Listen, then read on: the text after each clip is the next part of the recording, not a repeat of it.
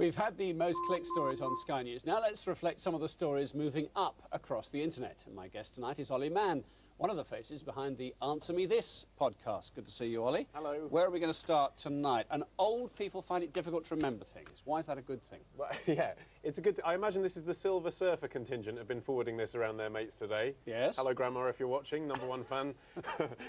This is the story. There's a new book called Progress in Brain Research, and some neurological scientists have discovered, according to one set of tests, that far from deteriorating, old people's brains are prone to distraction, and that's a good thing because it means, although they'll leave their keys and their phones lying around and won't know where they are, if they're reading a big block of text, they're likely to notice words that are a distraction, i.e. different from the rest of the text, and therefore have a better analysis, a better understanding of what's going on. It's kind of a tortoise and hare thing. Young people will read quicker, but not understand so much. OK, I love our graphic. If it's Wednesday, look, it's football. It's football. Simple as that. Why are we sitting here? We should be in Moscow. Tell us about the controversy surrounding the advert. This is the advert for Sex and the City. Yes, well, now, I'm very happy that some city somewhere has taken the decision to ban people going on and on and on about Sex and the City, but not because it's obviously going to be a tawdry pile of tosh. In fact, this is in Israel. Obviously, it seems to be quite a liberal place in the Middle East, but nonetheless, in Jerusalem and in Petah Tikva, they've decided that the word sex on the poster, there we are, censored in Jerusalem. It's too much for religious groups there on a billboard. OK, the dollar bill itself is due for a makeover? Correct. It's discriminatory, Martin. Is it? Yeah, well, you see, now I've thought this myself, right, I've got some dollars with me because I always carry hard cash in my pocket. Yes. Right, so we've got a 20 and a 5.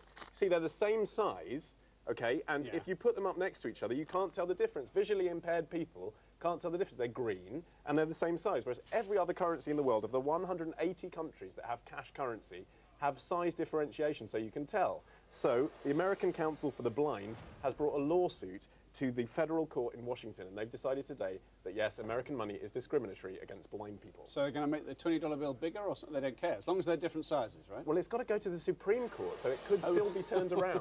God, it could be ages. Why do these things have to go to lawsuits in America? Surely I know, it's just common sense, isn't it? Yeah, Why is the actress Scarlett Johansson panned by music critics? I'm sorry, you just said Scarlett Johansson. I just had to take a second to dream Yes, by myself. okay. She's banned by music critics because she's trying to give it a go. She's trying to sing, and she's put out an album of Tom Waits covers. Now that's kind of impossibly cool, I think, but also slightly ridiculous. I suppose it's a bit like Kate Winslet putting out an album of David Bowie covers.